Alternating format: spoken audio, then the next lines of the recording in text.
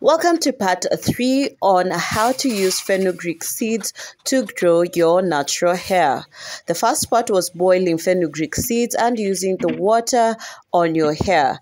The second part was fermenting for 24 hours the seeds and spraying it to your hair.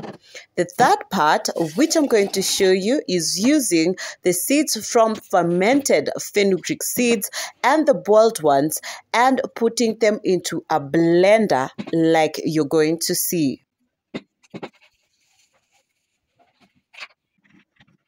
Put it in a blender and blend completely to give you a thick consistency. You can put it in a container and store it in your fridge, and you can use it later on your hair as a treatment that you put in your hair for 30 minutes and then wash later. Thank me later. My name is Vicky Mugambi. Please subscribe.